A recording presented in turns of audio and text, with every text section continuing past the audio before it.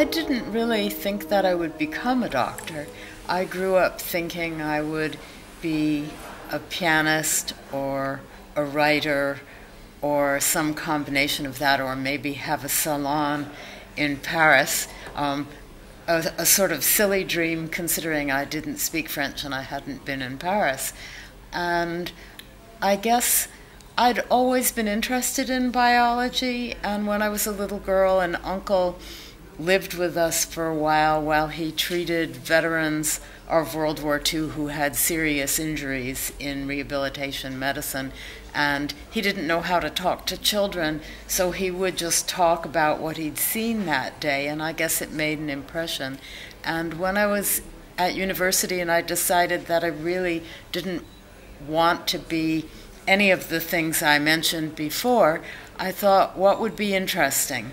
My piano teacher said, you know, a lot of musicians are good at science. You got good grades in science, maybe you should think of medicine.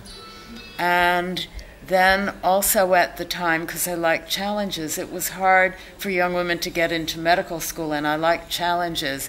And a couple of my friends said, well, getting into medical school would be hard. If you did that, it would be amazing. And my parents said, we don't care what you do, but you've got to do something. So I said, okay, medical school.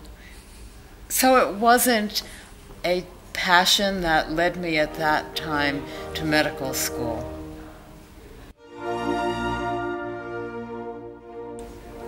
But was it a passion that kept you in medicine? Well, I think that growing up, practicing an instrument all the time, every day, whether you felt like it or not, and being very interested in biology and essentially creeping into my parents' study and taking books that they had on child development, which I assumed they had to help raising me and my sisters, interested me. And the more it interested me, the more I got into it. And the other thing about medicine that pulled me into it is that it deals with people.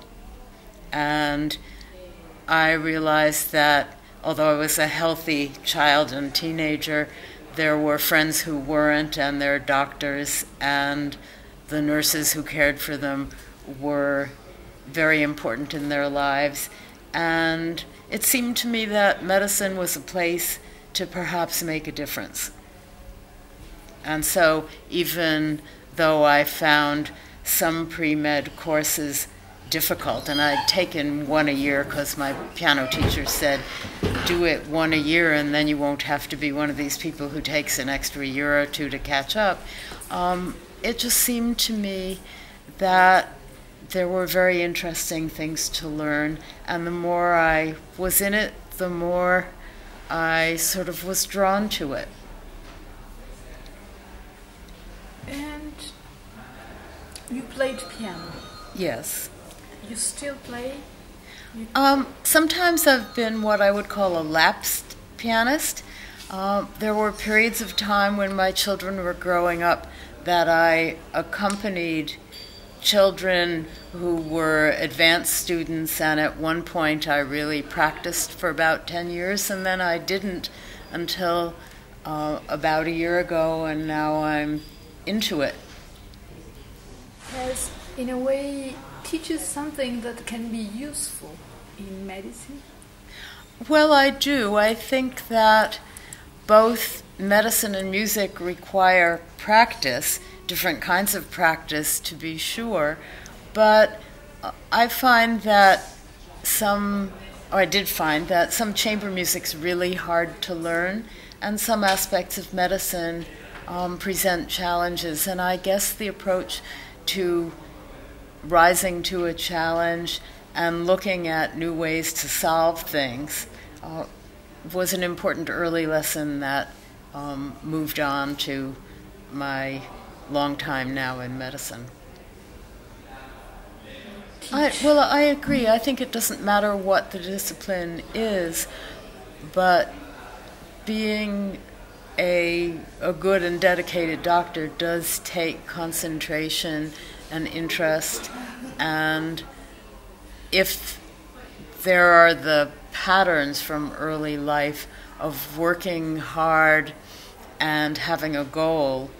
It probably makes it possible to have that kind of self-discipline and interest to go forward and learn things.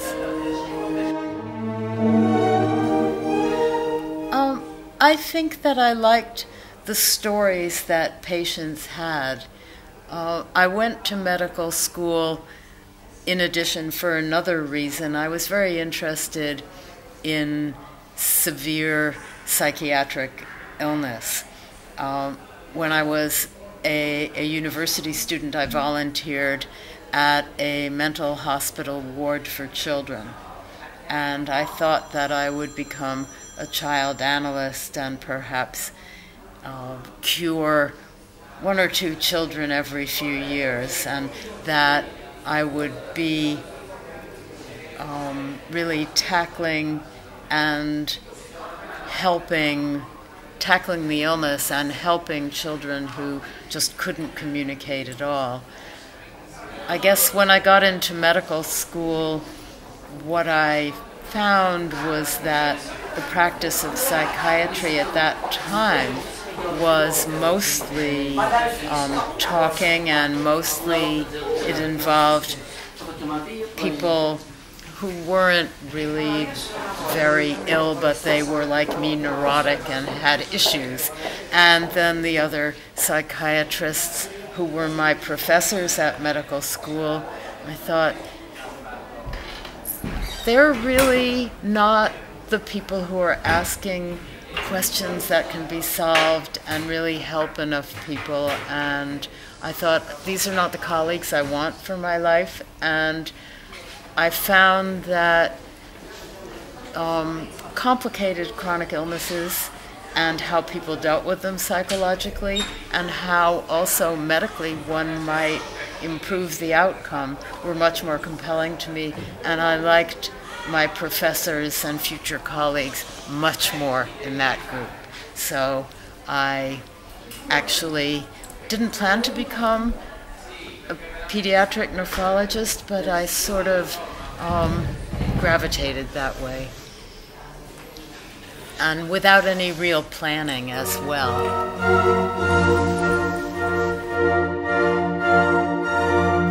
I like narratives. In fact, one of my pet peeves presently, and I don't know how much this is true in Italia, but in the US we have the electronic medical record. I'm good at computers because I do a lot of writing and editing, but the electronic medical record, though I can manipulate it, is really something that is hampering the narrative in medicine. In fact, if one doesn't like to write or think, all you have to do is assemble certain things, and the machine will write a history for you, and it won't have any nuance. It won't express anything of what's different from patient A with nephrotic syndrome from patient B with nephrotic syndrome. And so I think that the stories of people who are developing and growing up as children are compelling if they're well and are compelling if they're ill, but the story and the hints contained within it often contain a germ for progress. And I think missing narrative would be a real shame. Also, I like to tell stories and write stories, and sometimes hearing stories can be inspirational for that sidelight. But more than that, if we're talking about medicine, the stories that we can hear from our patients, or in the case of someone who's a pediatrician, one can hear from the parents or grandparents, will lead to a hint that may ultimately fuel an idea. And instead of going from basic to clinical medicine, I started doing research the other way from the clinic back to the lab. In fact, when I was in my early 40s, I had by then trained a lot of young nephrologists, both pediatric and internal medicine nephrologists, and what I began to see is after they had their clinical year or years, they went to the lab or they went and did some clinical trial and they were getting answers, and I was still teaching and seeing patients, and although I'd done some lab work early, I wasn't doing it then. And I thought there are a lot of questions in hypertension, an area I've been interested in, that could be answered in the lab. And so I wrote a lot of grants and got funding to do a sabbatical for a couple of years to learn some cell biology and applied molecular biology. And it changed my career and led me to be much happier, actually.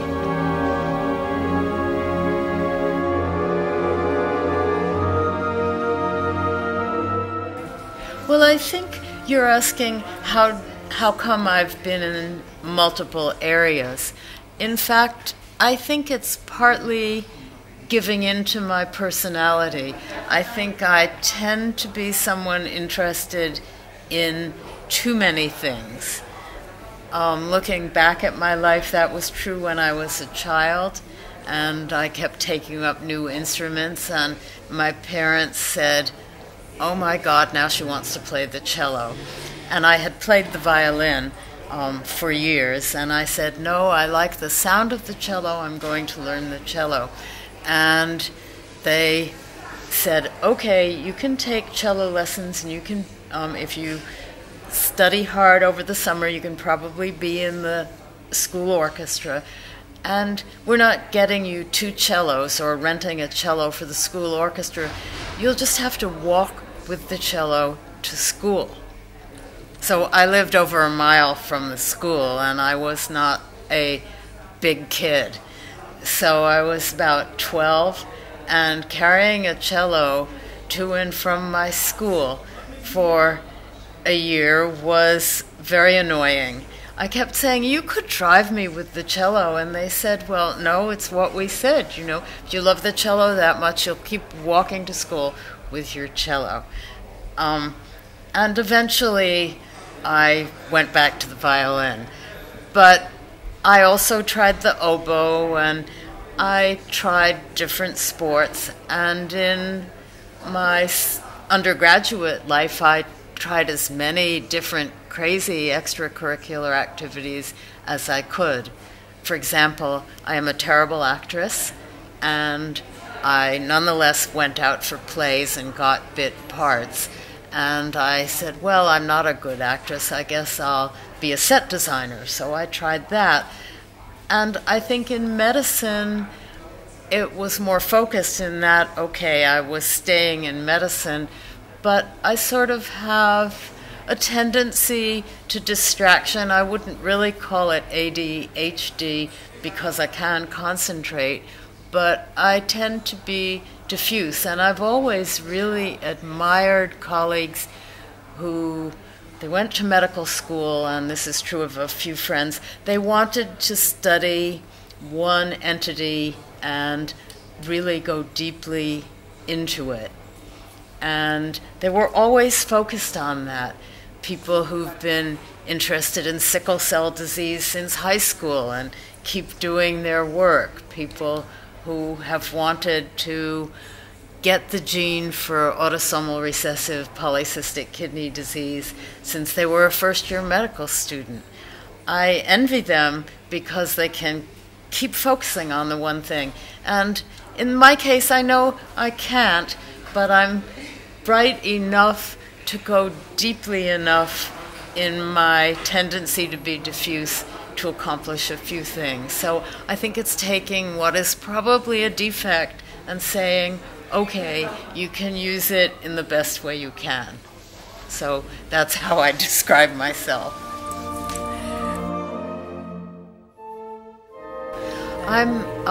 I like classical music, and which composers I like depends probably on what year it is, but I particularly like Brahms and Schumann and Schubert and I guess Beethoven and Bach.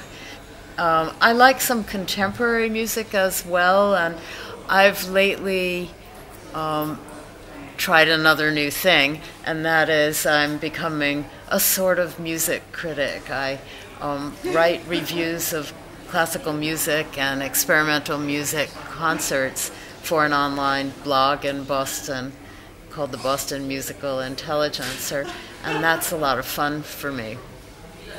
I don't so much like popular music.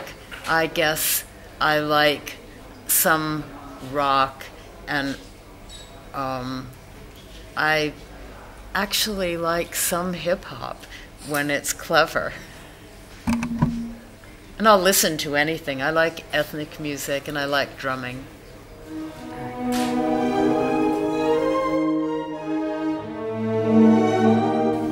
I do like literature, but I have so much to read every day from my journal job at the New England Journal of Medicine that I probably don't read enough. I like American literature, and I guess I'll read anything when I get the chance, but I'm, again, not somebody who decided, oh, the works of Charlotte Bronte interest me and I'll just read everything she ever wrote. I'm not like that. In contrast, I have friends who read everything, and my late husband liked in his retirement to read everything a given author ever wrote and discuss it, and that was very interesting, but I couldn't do that. Yes, I guess I would call my tastes like a smorgasbord. I like to experience and sample things in different aspects of life and medicine, and to keep changing if I can. I think one of the nice things at this point in my life, being some number over 70, I won't exactly specify, is working with a lot of young people and people from all over the world because their lives are interesting.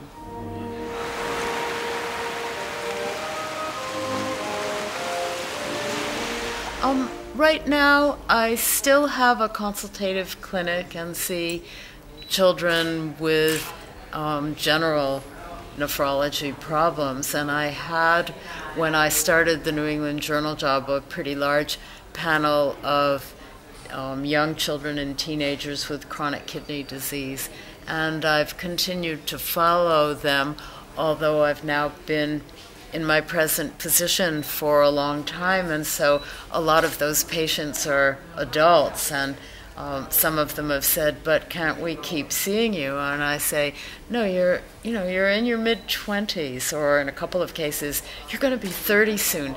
I cannot responsibly see you anymore." And then some of them have come back, and this is really a nice thing, and have said, "Well, could you take care of my child?" This is in the case of some inherited conditions. And I've seen some of those children, and being a medical grandmother is really fun. I've known, at that point, I know the parent very well because that parent may have been a former patient, and I know their parents, and sometimes I know the great-grandparents. So general pediatricians get to do this all the time, and my children long ago, because my children are middle-aged and have their own children, saw my pediatrician. And that was, I think, special for him, and it was special for me. So in a way you had a direct appraisal of the evolution of nephrology. I guess that's true. And I would say the other thing I do is I still do some basic research in collaboration with two groups, so that I keep thinking about new ways to do things, and that's fun as well.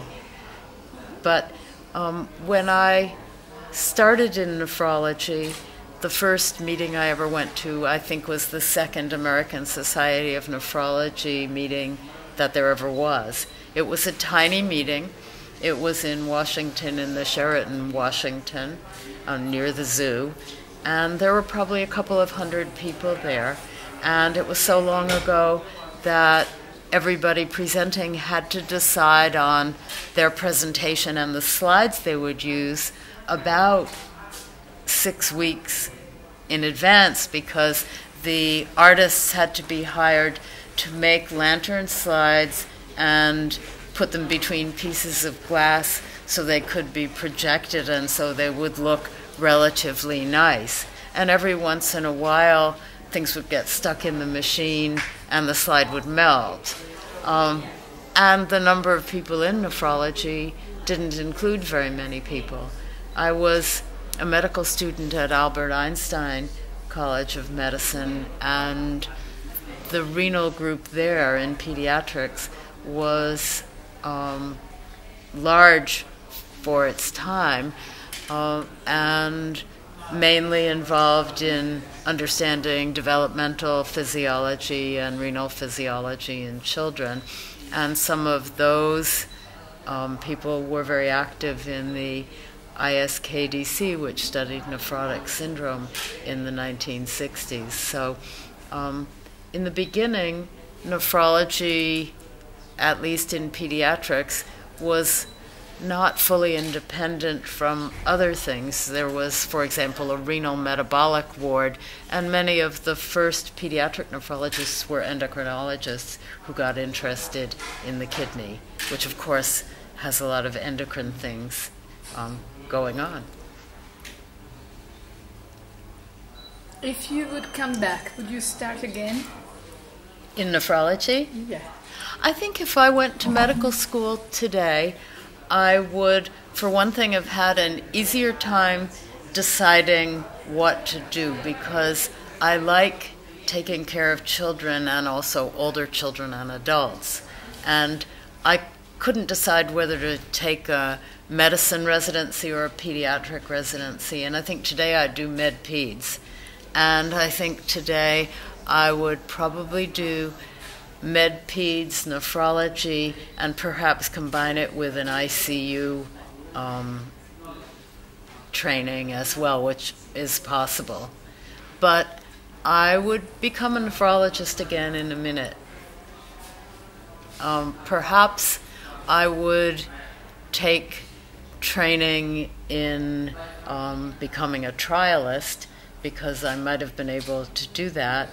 But the laboratory questions that interest me, and would interest me as new ones come up, probably would be there. So I think the thing about nephrology that's so nice is it's so varied, and most nephrologists have a lot of interests and are thoughtful and tend to be bright people. I think nephrology, like infectious diseases, has some of the brightest doctors. So having wonderful and interesting colleagues is part of the journey that's fun.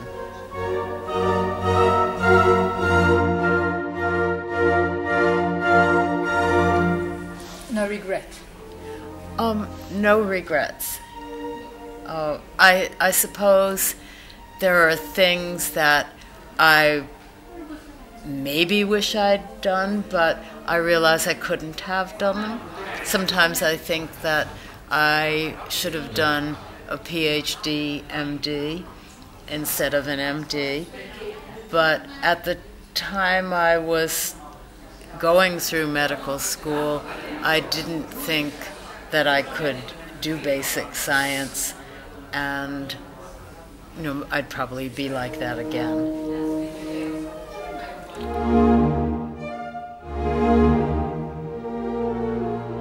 Well, I think there would be several themes, and I'm sure which one dominates depends on the person. I think some people in nephrology perhaps see the importance of helping someone with a chronic illness that affects so many aspects of life would be important, and see the humanity in it.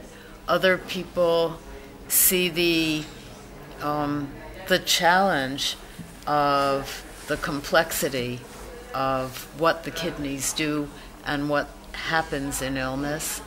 And maybe other people see the basic questions and go into nephrology because of the biologic and physiological questions, and the thought that maybe it would be an area of medicine that ultimately would allow personalized medicine to work. So I don't know. I think it's a perfect field for someone like me who can't really choose one thing.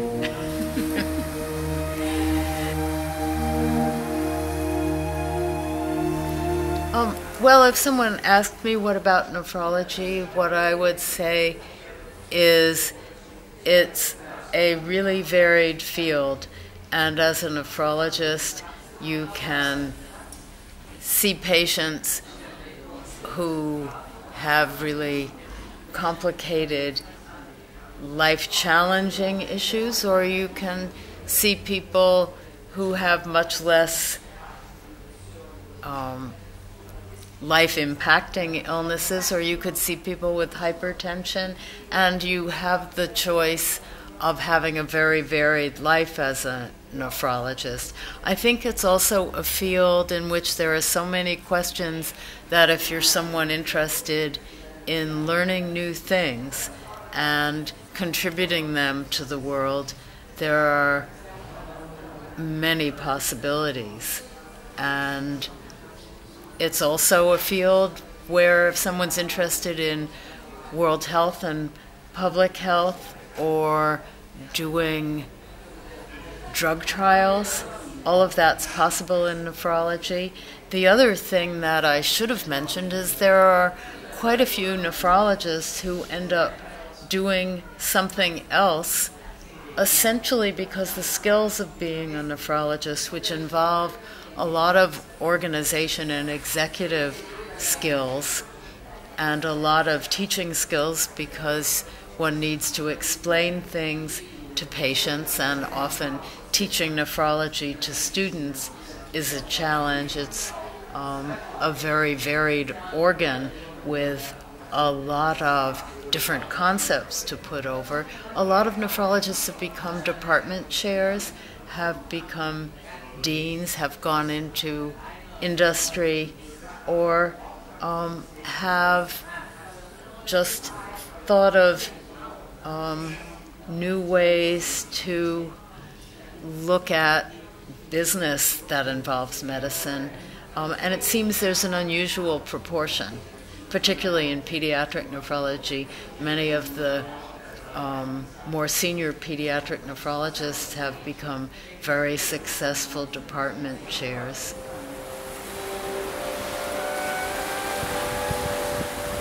Yes, I guess I'm old enough so my university friends say, "Why are you still working?" And I say, well, I'm immature and perhaps don't acknowledge how old I am, but there's so many interesting things. It doesn't seem like the time to stop yet.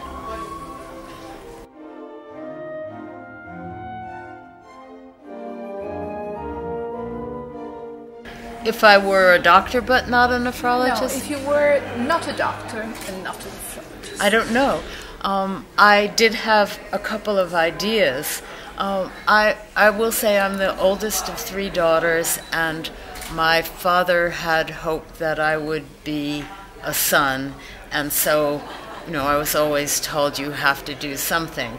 And so I had other ideas, and when I was in Firenze as a student, in the summer of 1962, I fell in love with Fiesole and with the Etruscans. So I would, after classes, go up to Fiesole and go through the museum and go look at digs. And I wrote home that I would like to take a year off from university and be on a dig here in Fiesole. My parents said, "That's an interesting idea. If you do that, and you're welcome to, don't count on us for any support for college, because we don't think that's a good fit for you, and we know that you have tickets on a plane to get back to New England at the end of the summer, and we expect you to be on that plane, and if you're not, you're on your own." And this was 1962, and I paid attention to my parents and was an obedient eldest child, so I didn't do that, and I didn't become an archaeologist, but I was quite interested. And I thought of being a newspaper reporter, but even though I may not appear shy, I'm one of these introverts who can appear like an extrovert, and I found asking questions, trying to go out for the student newspaper, asking questions when something was uncomfortable for somebody, very difficult. I could do it now, but I could not have done it then. I couldn't do it then. I just thought, that's private. I shouldn't ask that question to those people, and then, what's more, write it up. I just couldn't do that. It seemed morally terrible. So I gave that one up.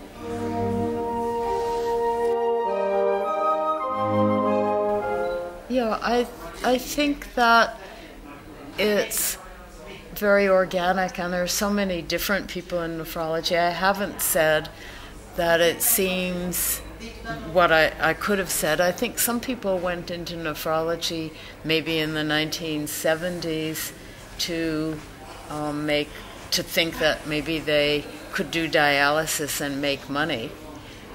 That was true for a while. I don't think many people did, but I think most people are drawn to something that is varied, and I think that's maybe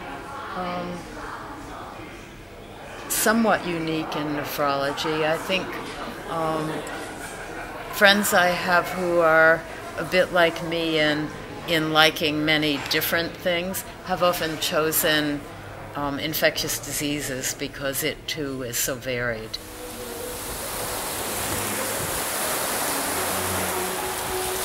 I think that would be hard to say.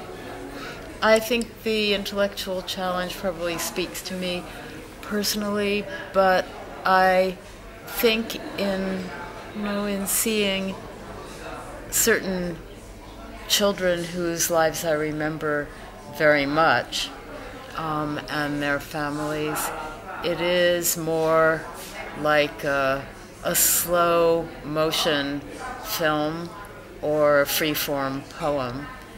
And some of my patients or other friends' patients have written wonderful poems about the process of their health or their illness or their recovery.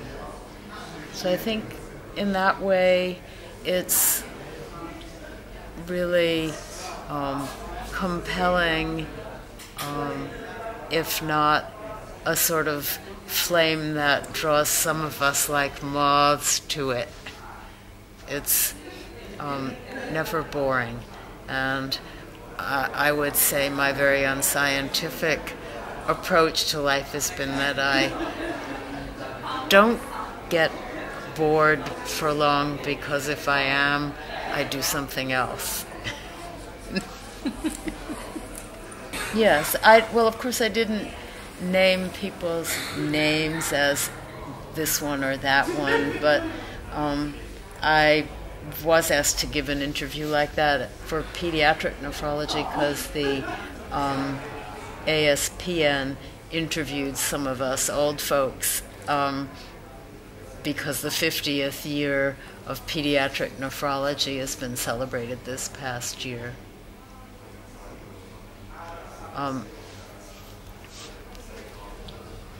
I can send it to you, but I recently wrote up the compelling story of a patient I was involved with when I was a medical student. I wrote it up because she was a nursing student and she ended up having had an illegal abortion, and as a result, pelvic infection, systemic sepsis, ended up having to have a panhysterectomy, and also had acute kidney injury that ended up with cortical necrosis, and she was on dialysis when I was an extern. And I've thought about it pretty much every week for the last more than 50 years. And because of the political situation in the States right now and the likelihood that someone will be going onto the Supreme Court who is anti-abortion, and the question of would Roe v. Wade, which has allowed women to have abortions when they wanted to, or needed to, or had various compelling reasons to, would be overturned. And I just wanted to tell her story. And I've gotten more positive feedback on that than negative, although I have gotten some hate mail, to the extent that when I get envelopes without a return address, I'm worried something will be in it, because the feelings are so high in the States about this. But I do think that there are many important stories and lessons in what we do and who are the patients who come to us and why. After I wrote that little piece, one of my colleagues, who's like a couple of years older than I am, said he had taken care of young women in the mid-60s in New York, where I was at that time, who were on dialysis, and that of patients on acute dialysis who became chronic dialysis patients. He'd had a series of 31 patients, which was a lot at the time, and of those, more than half were from young women who'd had bungled abortions. So that's a lot. We never learn enough from history. It's true.